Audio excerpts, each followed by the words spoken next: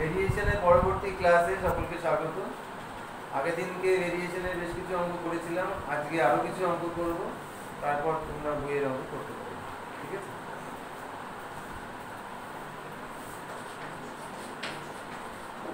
প্রদত্ত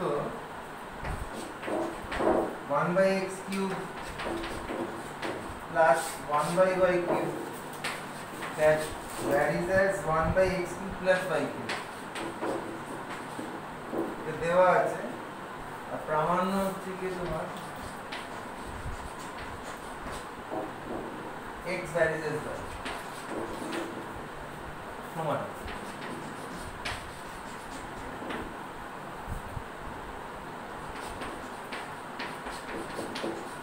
এটা তোমরা লিখবে, তারপর একটা লিখছি। এটা বাই 1/x³ plus y³ সেটা সমান সমান ধ্রুবক সমান কি ধরে নিচ্ছি, কি অবশ্যই ডিফারেন্ট ফ্রম 0, বা উপরেরটা যোগ করলে কি হবে x³ plus y³ by x³ y³।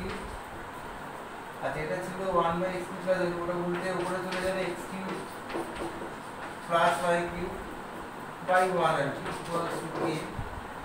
পরের স্টেপে তুমি লিখতে পারো x³ plus y³ এর whole square equals to k x³ y³। আচ্ছা, হোল স্কয়ারটা ভেঙে ফেললে কি হবে x to the power 6 y to the power 6 2x³ y³ equals to k x³ y³। আচ্ছা, উপরে এখান থেকে নিচ্ছি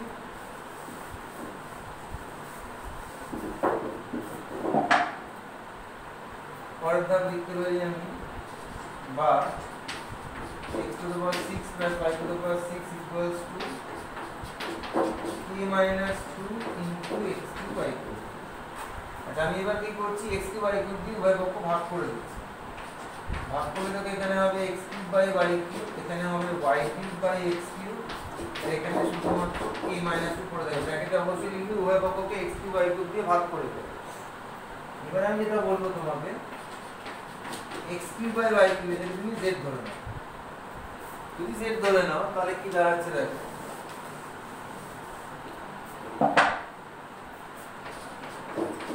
z plus 1/z equals to k minus 2।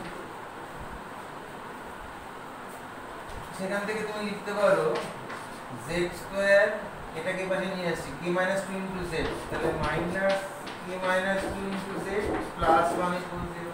ঠিক আগের মতো এর আগের অঙ্ক করছি সেরকম সিলভার চার্টও ইউজ করো, তাহলে কি হবে z equals to minus b, তাহলে আলটিমেটলি k minus 2 হয়ে যাবে plus minus root over of b square, minus স্কয়ারটা উড়ে গেল দিয়ে k minus 2 whole square minus 4 whole by 2a মানে শুধু 2 থাকলো। এবার লক্ষ্য করে দেখো এটা তো ধ্রুবক একটা, তো সেই ধ্রুবকটাকে ধরো আমি ল্যামডা ধরব। তাহলে z কাকে ধরেছিলাম x³ by y³, তাহলে x³ by y³ সমান সমান কি ল্যামডা, তাহলে x by y সমান সমান কি হলো lambda to the power 1/3। Lambda যদি ধ্রুবক হয় lambda by to the power 1/3 ধ্রুবক হবে, তাহলে অতএব কি হলো x by y সমান সমান ধ্রুবক, তাহলে কি x by y এটাই প্রমাণ করেছি। হয়ে গেল। তো এরকমই দুটো অঙ্ক হোমওয়ার্ক দিয়ে দিচ্ছি আমরা, হয়ে যাবে।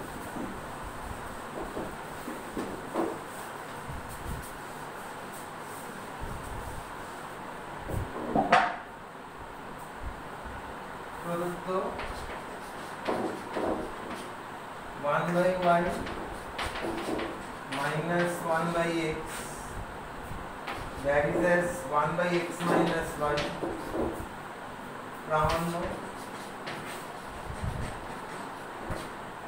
প্রামাণ্য হচ্ছে x varies as y। এটা একটা, পরবর্তীটা প্রদত্ত 1/x plus 1/y varies as 1/x plus y, প্রামাণ্যই একই জিনিস x varies as y। ঠিক আছে, এবার আমরা ভেরিয়েশনের ওয়ার্ডস প্রবলেমে যাব, মানে যেটাকে স্টোরি প্রবলেম বলে বা প্রশ্নের অঙ্ক বলে যাবে। ঠিক আছে।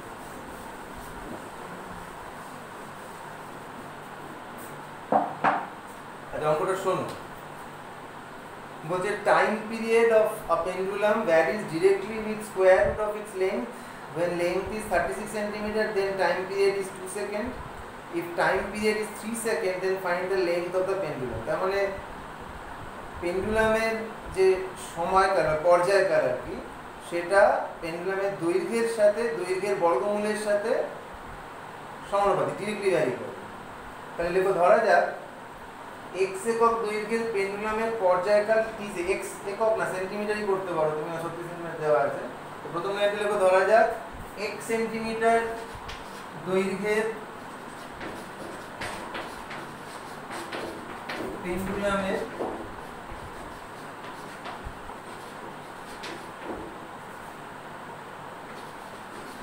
পর্যায়কাল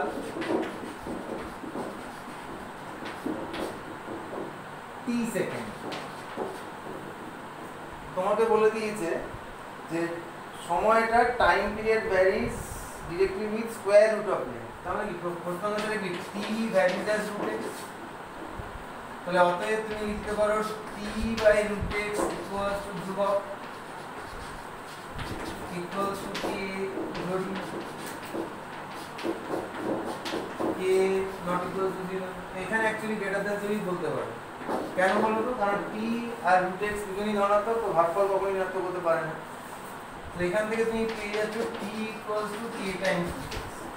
এবার প্রশ্নকর্তা বলে দিয়েছেন যে 36 সেন্টিমিটার দৈর্ঘ্য বিশিষ্ট পেন্ডুলামের সময় পর্যায়কাল হচ্ছে 2 সেকেন্ড। তার মানে প্রশ্ন অনুসারে যখন x ইকুয়ালস টু 36 তখন t ইকুয়ালস টু 2 সেকেন্ড। সেগুলো বসিয়ে দাও এখানে। 2 equals to k root over 36। তাহলে এখান থেকে তুমি k পাবে 2/6। তাহলে কত হলো? 1/3। k এর মান যে 1/3 পেয়ে গেলে তুমি এই রিলেশনটাকে রিভাইজ করে নাও। আবার রিভাইজ করে তুমি এখন পাচ্ছ t equals to 1/3 root x। ঠিক আছে? তো নিচেগুলো মুছে দিচ্ছি। এর প্রশ্নকর্তা জিজ্ঞাসা করেছেন যে if time period is 3 second, তার মানে সময় পর্যায়কাল 3 সেকেন্ড হলে পেন্ডুলামের দৈর্ঘ্য কত? তো লেখো, যখন t ইকুয়ালস টু 3 তখন কি হবে? 3 ইকুয়ালস টু 1/3 রুট x বা কি রুট x ইকুয়ালস টু কত? 9। তাহলে x ইকুয়ালস টু কত হলো? 81। তাহলে কি লিখবো? হতে 3 সেকেন্ড পর্যায়কাল বিশিষ্ট পেন্ডুলামের দৈর্ঘ্য 81 সেন্টিমিটার হলো। আচ্ছা, পরের অঙ্কটা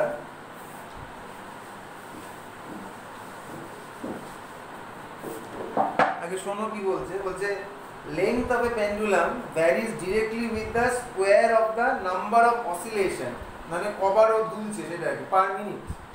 if number of oscillation of a pendulum having length 16 cm is 27 per minute, then find the length of the pendulum which oscillates 24 times per minute। ঠিক আছে? তুমি এইভাবে লেখো, ধরা যাক x সেন্টিমিটার দৈর্ঘ্যের পেন্ডুলামের প্রতি মিনিটে দোলন সংখ্যা, নাম্বার অফ অসিলেশন, দোলন সংখ্যা n। x সেন্টিমিটার দৈর্ঘ্যের পেন্ডুলামের প্রতি মিনিটে দোলন সংখ্যা n। এবার কি বলেছে? যে লেন্থটা varies directly with square of the number of oscillation. তাহলে প্রশ্ন অনুসারে কি হবে? x varies as n square. তাহলে অতএব x বাই n স্কয়ার সমান সমান ধ্রুবক ইকুয়াল টু k ধ্রুবক। একই কারণে এখানেও k কে তুমি পজিটিভ করতে পারো। তাহলে x ইকুয়াল টু কি হলো? k Times n square. এবার প্রথম যে কন্ডিশনটা বলেছে সেটার দিকে তাকাও। বলেছে লেন্থ 16 সেন্টিমিটার হলে পার মিনিটে 27 বার দোলে যাবে। আচ্ছা, দোলন সংখ্যা n পার মিনিট, কিন্তু সেটা বলতে হবে, আমি বলতে ভুলে গেছিলাম। তো লেখো যে যখন x ইকুয়াল টু 16 তখন n ইকুয়াল 27। তাহলে বসিয়ে দাও, x ইকুয়াল টু 16, n হচ্ছে 27 তার স্কয়ার। তাহলে k ইকুয়াল টু হলো কি 16 বাই আপাতত 27 এর স্কয়ারে লিখি, পরে দেখা যাবে। তাহলে অতএব কি হলো? x ইকুয়াল টু k এর মধ্যে যদি বসিয়ে দিই ইনটু n স্কয়ার। এবার বলতে find the length of the pendulum which অসিলেটস 24 Times per minute. তার মানে কি n এর জায়গায় 24 বসাতে হবে। আচ্ছা আমি এগুলো মুছে পড়ে n এর জায়গায় যদি 24 বসাই তাহলে x তখন কি হবে 16/27 স্কয়ার ইনটু 24 এর স্কয়ার। এবার একটু বুদ্ধি খাটালে দেখো 16 যেন আমাদের থাক 27 এর স্কয়ার মানে কি ultimately 3 to the power 6 into 24 square মানে 3 8 যা 24 তার মানে হচ্ছে 3 স্কয়ার 8 স্কয়ার কত তো 8 স্কয়ারই নিচ্ছে ঠিক আছে।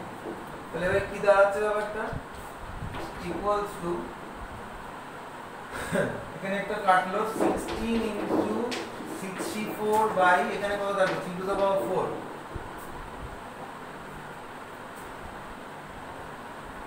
এটা নিচ্ছি।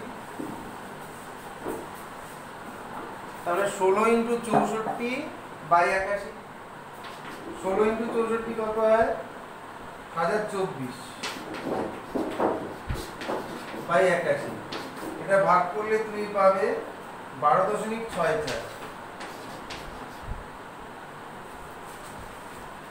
ঠিক আছে। তাহলে কি হবে যে অতএব যে পেন্ডুলামের প্রতি মিনিটে দোলন সংখ্যা 24 তার দৈর্ঘ্য হচ্ছে গিয়ে 12.64 সেন্টিমিটার ঠিক আছে গেল এটা। আচ্ছা এরকমই অঙ্ক হোমওয়ার্ক নিয়ে নাও দিচ্ছি।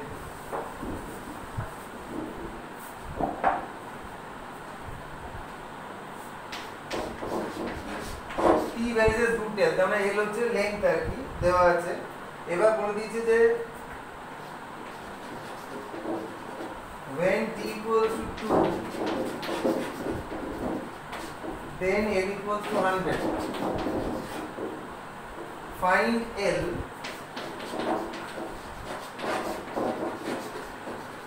when t equals to 3 এটা একটা করবে। পরের অঙ্ক লেখো t varies root l তারপর বলছে if a pendulum of length 40 cm takes 1 second for one oscillation তার মানে একটা অসিলেশনে 1 সেকেন্ড টাইম নিতে মানে পর্যায়কাল হচ্ছে 1 সেকেন্ড ঠিক আছে মানে t টা হচ্ছে 1 বলে দিয়েছি। then find the length of the pendulum which takes 2.5 seconds for one oscillation তার মানে তার পর্যায়কাল 2.5 seconds। তার মানে তোমাকে যেটা বলে দিয়েছে সেই কন্ডিশনটা আমি এবারে অঙ্কে লিখে দিচ্ছি সেটা হচ্ছে কি when a equals to 40 centimeter then t equals to 1 এবার তোমাকে বলে দিয়েছে যে when t equals to 2.5 second find l তখন দৈর্ঘ্য কত জানতে চেয়েছে। আচ্ছা আনসারটা লিখে নাও এটা 250 সেন্টিমিটার। আচ্ছা আগেরটার মধ্যে আনসার বলা হয়নি আমার আগেরটার আনসার হচ্ছে কি লেন্থ জানতে চেয়েছিল ফাইন্ড l এখানে l হচ্ছে কি 225 সেন্টিমিটার এটার আনসার ঠিক আছে। এটা পারবে তোমরা করতে। এবার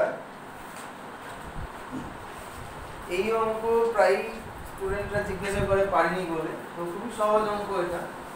ওই ধরো তোমরা জানো নিশ্চয়ই যে মূল্যবান পাথর ধরো হিরে এটার দাম ওর ওজনের বর্গের সাথে সমানুপাতে ভ্যারি করে তার মানে তোমার যদি হিরে ভেঙে যায় তাহলে তোমার লস হবে সেরকমই একটা অঙ্ক আমরা করছি এখন।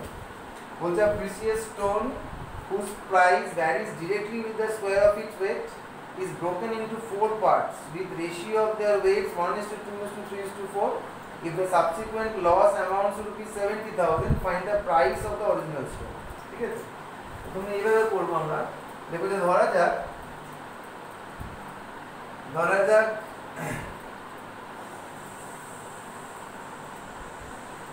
y একক ওজনের পাথরের মূল্য x টাকা তাহলে কি হবে x ভ্যারিয়েস বাই স্কয়ার মানে মূল্য বলেছে ওজনের বর্গের সাথে ভ্যারি করে তাহলে এখান থেকে আমি লিখব x বাই y স্কয়ার সমান সমান ধ্রুবক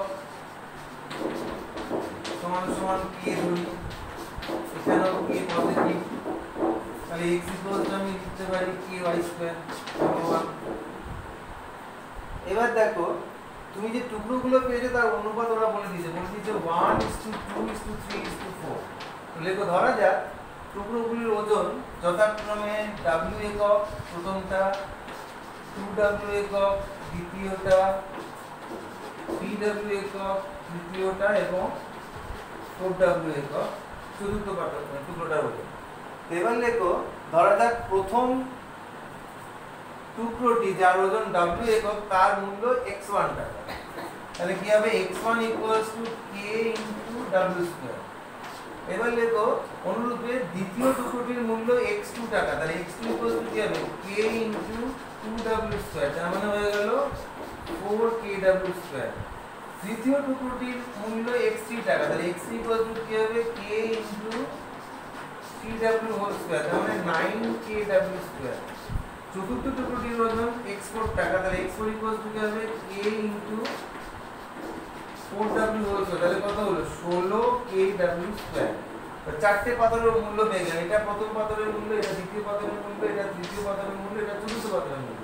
তাহলে এবার লেখো, অতএব প্রাপ্ত চারটি টুকরোর মূল্যর সমষ্টি কি হবে, x1 + x2 + x3 + x4 যোগ করো, 1 আর 4 এ 5 আর 9 14 আর 16 কত, 30।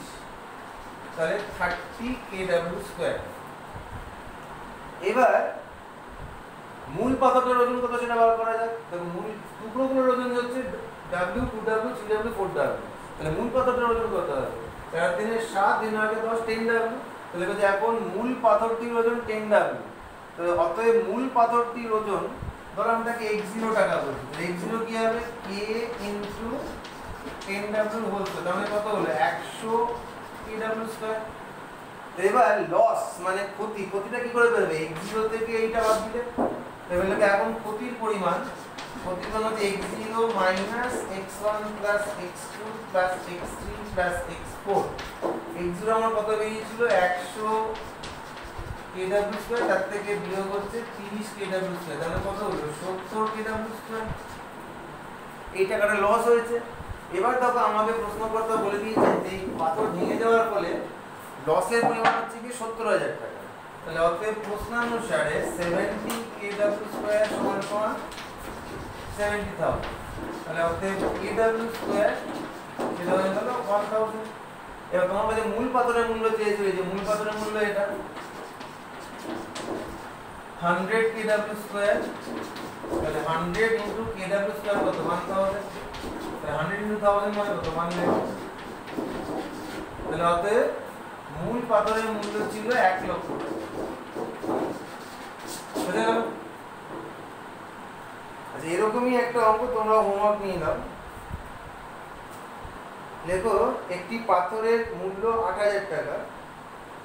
একটি পাথরের মূল্য 8000 টাকা, সেটি ভেঙে দু টুকরো হয়ে গেল। একটি পাথরের মূল্য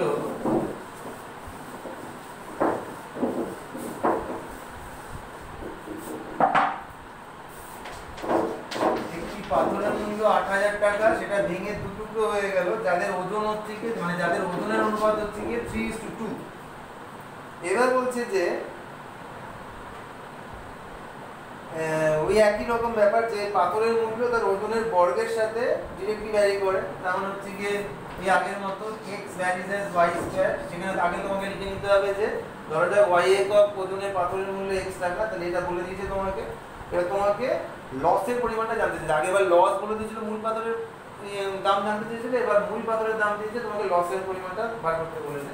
আনসারটা হবে এইটা, ₹3840। এই পরিমাণ ক্ষতি হবে, 3840। ঠিক আছে, 3840 টাকা ক্ষতি হবে। আচ্ছা, আরেকটা অঙ্ক খুবই তোমাদের ডাউট হিসেবে আসে আমাদের কাছে। অঙ্কটা এরকম, ধরো এখানটা হচ্ছে আলো উৎস, এখানে একটা পর্দা আছে। তো এখান থেকে আলো পর্দায় পৌঁছচ্ছে। তো তোমাকে বলেছে যে এই যে এইখানে যদি আলোর প্রাবল্য c হয় আর আলো উৎস থেকে পর্দার দূরত্ব যদি d একক হয়, তোরা বলে দিয়েছে যে intensity of light varies inversely with square of the distance from the source of light. তো ইন্টেন্সিটি যদি c বলি আমি, c varies as 1/d², square of the ডিসটেন্সের সাথে ব্যস্ত বেঁধে রয়েছে। এর বলে suppose a candle is at a distance 10 cm from the screen, then what is the necessary displacement required in the candle so that screen will receive half the intensity of light? মানে তুমি ক্যান্ডেলটাকে কত দূরে নিয়ে গেলে এখানে আগে যে আলো ছিল তার অর্ধেক আলো পাবে, ঠিক আছে? তুমি এইভাবে লেখো, ধরা যাক আলোকউৎস থেকে ডি একক দূরত্বে, ধরা যাক আলোকউৎস থেকে ডি একক দূরত্বে, ডি একক মানে এখানে সেন্টিমিটার বলে দিয়েছে, তাহলে 20 সেন্টিমিটার দূরত্বে আলোক প্রাবল্যের পরিমাণ হচ্ছে গিয়ে সি ক্যান্ডেলা, সি ক্যান্ডেলা। তাহলে প্রশ্ন অনুসারে C varies as 1/d square. তো সেখান থেকে তুমি লিখতে পারো C D square equal to ধ্রুবক equals to k, তুমি সেটাকে দেখো c equals to k by d square, number 1। এবার দেখো ধরা যাক মোমবাতি থেকে যখন পর্দার দূরত্ব 10 সেন্টিমিটার তখন পর্দায় প্রাপ্ত আলোক প্রাবল্য c0 ক্যান্ডেলা। তখন তুমি ধরে নিলে ইনিশিয়ালি c0 ক্যান্ডেলা আলো পাচ্ছিল ওখানে, আর তখন হচ্ছে গিয়ে মানে c equals to c0 যখন d equals to 10 সেন্টিমিটার। তাহলে এগুলো বসিয়ে দাও এক নম্বরে, তাহলে কি পাবে c0 equals to k by 10 square. তাহলে এখান থেকে তুমি পেয়ে গেলে k equals to 100 c0। তো এগুলো বসিয়ে দাও, বসিয়ে দিলে কি পাবে c equals to 100 c0 by d square. এবার লেখো ধরা যাক যখন d equals to x centimetre তখন c equals to c0 by 2 মানে আগের আলোক প্রাবল্যের অর্ধেক। তো বসিয়ে দাও সেগুলো এখানে, c এর জায়গায় c0 by 2 বসিয়ে দিলাম, 100 c0 by d square. d স্কয়ারের জায়গায় এখন কি বলবো x স্কয়ার, মানে আমি সেটা ধরেছি এখানে c0 ক্যান্সেল হয়ে গেল, এখান থেকে আমি পাচ্ছি x square equals to 2 into 100, সেখান থেকে x equals to 10√2। অবশ্যই x greater than 0 লিখতে হবে। তার মানে কি দাঁড়ালো যে যখন পর্দা থেকে আলোকউৎসের দূরত্ব 10√2 সেন্টিমিটার তখন ওটা অর্ধেক হবে। তাহলে আগে ছিল 10, এখন হয়ে গেল 10√2। তাহলে প্রয়োজনীয় সরণ কি হবে? তো লেখো অতএব মোমবাতির প্রয়োজনীয় সরণ 10√2 minus 10 সেন্টিমিটার, 10 কমন নিলে √2 minus 1 সেন্টিমিটার, আর √2 মান বসাও, তাহলে 1.414 মাইনাস 1 মানে 0.414, তাকে 10 দিয়ে মাল্টিপ্লাই করলে 4.14 সেন্টিমিটার, ব্র্যাকেটে অবশ্যই প্রায় লিখতে হবে। হলো?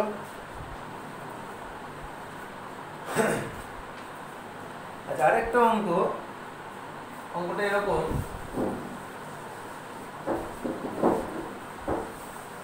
ধরো একটা মালগাড়ির ইঞ্জিন, সেই মালগাড়ির ইঞ্জিনের সাথে যদি কোনো বগি না যুক্ত করা থাকে তাহলে ও 52 কিলোমিটার/আওয়ার এই স্পিডে মুভ করতে পারে। এবার বলছে যে যদি মালগাড়িতে বগি যুক্ত করা হয়, বলছে and the decrease in its speed varies directly with the square root of the number of bogies connected with the engine। তুমি যতগুলো বগি যুক্ত করো তাহলে বেগ কমবে, এই বেগ কমে যাওয়ার যে পরিমাণটা সেটা বলছে যে নাম্বার অফ বগিজ যে কানেক্টেড তার স্কয়ার রুটের সাথে ভ্যারি করে। তুমি দেখো ধরা যাক যখন n সংখ্যক বগি যুক্ত করা হবে, ধরা যাক যখন n সংখ্যক বগি যুক্ত করা হবে তখন বেগ হ্রাসের পরিমাণ v কিলোমিটার প্রতি ঘন্টা। যখন n সংখ্যক বগি যোগ করা হবে তখন হচ্ছে বেগ হ্রাসের পরিমাণ v কিলোমিটার প্রতি ঘন্টা। তো প্রশ্ন অনুসারে কি বলেছে v টা √n এর সাথে ভ্যারি করে, তাহলে v বাই √n যেটা ধ্রুবক ইকুয়াল ধরো k ধরি k greater than 0, তাহলে অতএব v ইকুয়াল টু কি হবে k √n পেলাম। এবার প্রশ্নকর্তা বলেছে যে যখন 16টা বগি যুক্ত করা হয় তখন মালগাড়িটার বেগ হয়ে যায় 36 কিলোমিটার প্রতি ঘন্টা। তবে ইনিশিয়ালি কিন্তু 52 ছিল, এখন হয়ে গেল 36। তাহলে বেগ হ্রাসের পরিমাণ কত? v ইকুয়ালস টু 52 মাইনাস 36, তাহলে কত হবে 6 আর 6 12, হাতে 1 3 4 5, 16 কিলোমিটার প্রতি ঘন্টা কমলো এই 16। আর তখন n কত বলেছে, কটা বগি যুক্ত ছিল? 16টা। তো সেটা বসিয়ে দাও এখানে। কি হচ্ছে 16 equals to k root over of 16, that implies 16 equals to 4k, that implies k equals কত হলো 4। তাহলে এই k এর মানটা বসিয়ে দাও এখানে। তাহলে কি পাবে v equals to 4 root over of n। তোমাকে প্রশ্নটা জিজ্ঞাসা করেছে যে ইঞ্জিনটা সর্বাধিক কতগুলো বগি পুল করতে পারবে, মানে ড্র করতে পারবে। তো সেটা কি করে বার করবো? দেখো ওর সর্বোচ্চ বেগ 52 কিলোমিটার প্রতি ঘন্টা, যদি পুরো শূন্যতে চলে আসে তখন কতগুলো বগি কানেক্টেড থাকে সেটা দেখে তাহলে আবার আইডিয়া করা যাবে। যদি শূন্যতে চলে আসে, আমি এটা মুছে দিচ্ছি, লেখো ইঞ্জিনটির সর্বাধিক বেগ হ্রাসের পরিমাণ কত? 52 কিলোমিটার প্রতি ঘন্টা। তাহলে এবার লেখো যখন v ইকুয়াল টু 52, তখন কি হচ্ছে 52 equal to 4 root over of n, root over n কত 13, তাহলে n ইকুয়াল টু কত হলো 169। তার মানে কি যদি তুমি 169 খানা বগি ওর সাথে কানেক্ট করে দাও তাহলে ও দাঁড়িয়ে পড়বে, শূন্য হয়ে যাবে। তাহলে তুমি যদি একটা কমিয়ে দাও, 169 থেকে যদি একটা কমিয়ে দাও, 168টা বগি যদি দাও, তাহলে ও কি একটু হলেও তো এগোবে, মোট কথা মুভ করবে ও। তার মানে কি ও সর্বোচ্চ 168 খানা বগি পুল করতে পারে। ঠিক আছে?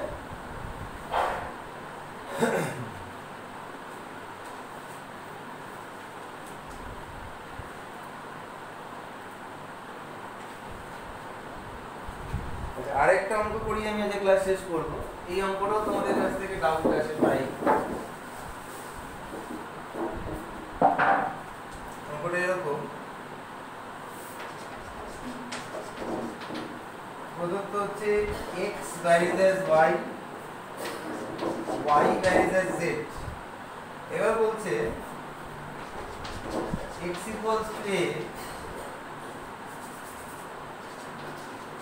যখন y equals to b, z equals to c।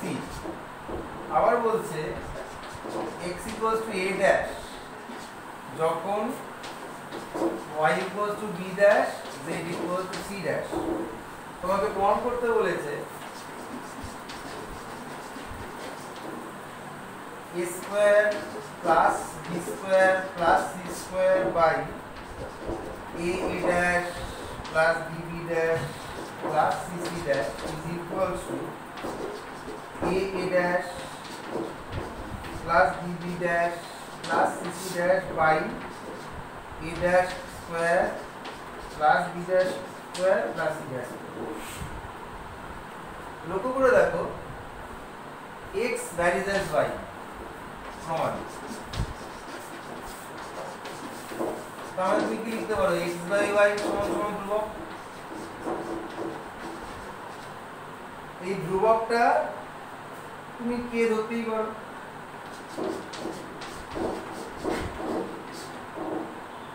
না k1 ধরো, আরেকটা ভেরিয়েশন আছে এখানে। তাহলে প্রশ্নকর্তা কি বলেছে যে x ইকুয়ালস টু a হলে y ইকুয়ালস টু b। তার মানে কি তুমি লিখতে পারো যে a বাই b সমান সমান k1, আবার x a1 এ a1 না sorry a dash, x a dash হলে y b ড্যাশ। তার মানে কি a dash by b dash সেটাও কি k1। দুটোকে মিশিয়ে দিলে কি হচ্ছে a বাই b সমান সমান a dash by b dash. সেখান থেকে আমি পেয়ে গেলাম a বাই a ড্যাশ সমান সমান b বাই b ড্যাশ। এই পার্টটা হলো। এবার এই পাশের পার্টটা এসো y ভ্যারিজ এজ z। তার মানে কি y বাই z সমান সমান একই রকম ভাবে p2 ধরলাম। তাহলে এবার দেখো y এর মান b হলে z এর মান c, y এর মান b ড্যাশ হলে z এর মান c ড্যাশ। তাহলে এইগুলোকে মেশালে তুমি আবার লিখতে পারো b বাই c সমান সমান b dash by c dash. সেখান থেকে তুমি লিখতে পারো b বাই b ড্যাশ সমান c বাই c ড্যাশ লিখতে পারো। এবার দেখো এই রেজাল্টটা আর এই রেজাল্ট এই দুটোকে কানেক্ট করলে তুমি কি পাচ্ছ? এগুলো মুছে দিচ্ছি আমি। তুমি পাচ্ছ এইটা a by a dash, b by b dash, c by c dash পেলাম। এইবার তুমি সেই সংযোজন প্রক্রিয়া প্রয়োগ করবে। কি করবে? লিখবে যে সংযোজন প্রক্রিয়া দ্বারা উপরের প্রতিটি অনুপাত সমান সমান। কি লিখবে? a into a plus b into b plus c into c by তলায় a into a dash plus b into b dash plus C into C dash, তাহলে কি দাঁড়ালো এ square plus B square plus C square by a dash plus B dash plus C C dash. দেখো বাম পক্ষটা চলে যাবে। একই রকম ভাবে তুমি আবার লিখবে যে উপরের তিনটি অনুপাত সংযোজন প্রক্রিয়া দ্বারা উপরের তিনটি অনুপাতের প্রত্যেকটি সমান সমান। এবার আমি কি করব a dash B dash C ড্যাশকে ধ্রুবক হিসেবে নেব। তাহলে কি করব a dash into a plus B dash into B plus C dash into C by তলায় হচ্ছে a dash into a dash B dash into B dash C dash into C dash. তাহলে কি দাঁড়ালো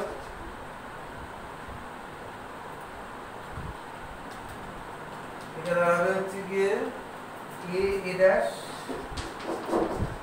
plus B dash plus C dash by তলায় হচ্ছে a dash square B dash square plus C dash square. তাহলে দেখো এই যে অনুপাতটা এও এই তিনটে অনুপাতের সবার সাথে সমান, এই অনুপাতটাও এই তিনটে অনুপাতের সাথে সমান, তাহলে কি আমি যাবে সমান সমান হয়ে গেল। তাহলে আমরা ভেদ চ্যাপ্টারটা আজকে শেষ করলাম।